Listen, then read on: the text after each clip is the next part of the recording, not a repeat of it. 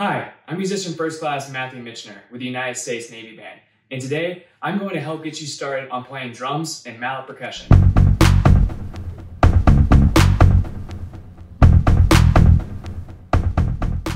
I have in front of me the two instruments on which I began learning percussion, a snare drum practice pad and a glockenspiel. Before we start playing, I want to talk about setting up the instruments. Since we're standing up to play these instruments, we want to make sure they are at the proper playing height. So stand straight up tall with your feet shoulder width apart and your hands to your side. Bring your arms up just by bending at the elbow and have your hands out in front of you like this with the palms facing down. You want to get your instruments around where this level is, just below where your fingertips are. Now sometimes we can't win them all because not all mallet instrument stands can be set to your ideal height.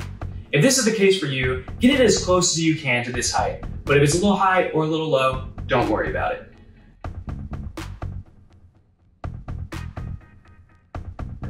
Now I'm going to teach you how to properly hold the stick, and I'm going to do this one hand at a time. Lift your dominant hand up so that it is out in front of you with the palm facing down. Grab the stick with your thumb, index, and middle finger, just like so.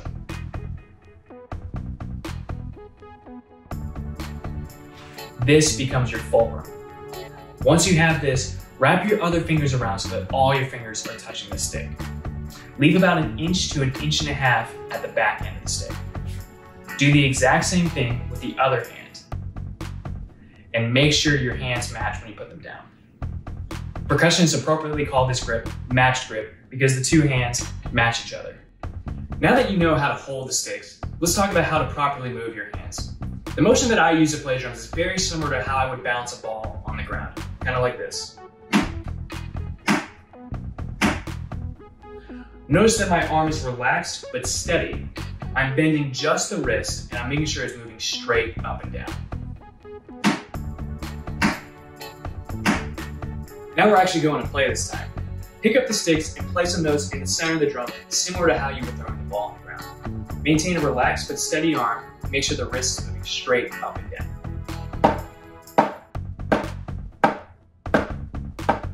Make sure you avoid certain bad habits. The first one being stiff arming, which looks like this.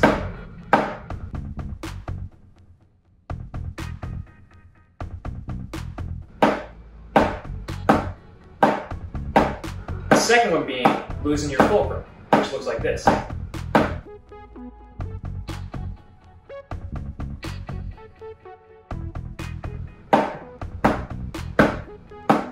And the last one being slicing, which looks like this. Now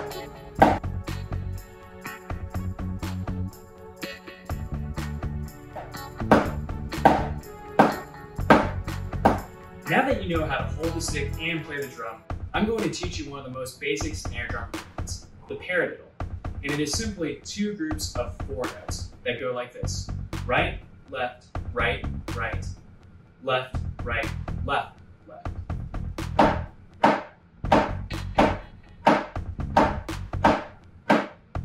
Do this rudiment slowly at first, making sure everything that you've learned up until now is correct. Your arm is relaxed but steady. You're maintaining a good fulcrum. You're bending from the wrist, and you're making sure that the stick is moving straight up and down.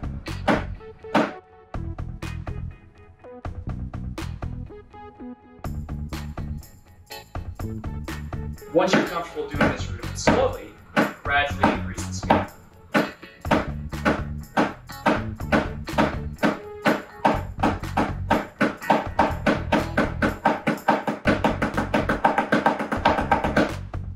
Now that we've learned the basics of snare drum, we're going to move on to the glockenspiel. But we're going to keep in mind everything that we've learned up until now.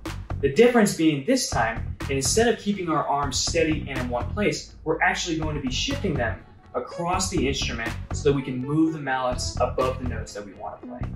I'm going to teach you the first scale that I learned on glockenspiel, the chromatic scale. For mallet percussion, it is simply playing every note in order from the bottom of the instrument to the top and back down. We're going to start with our left hand, and it goes like this.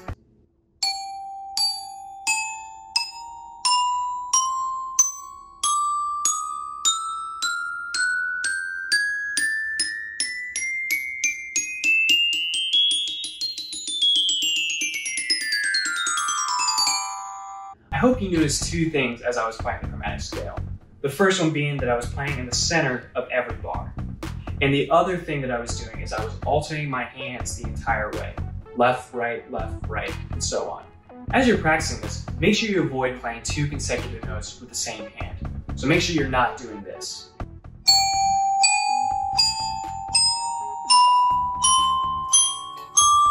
Or something like this.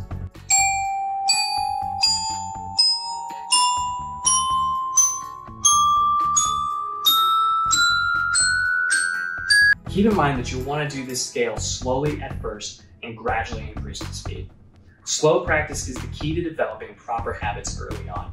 Remember, 5 minutes of slow, focused practice is more effective than 30 minutes of fast, unfocused practice.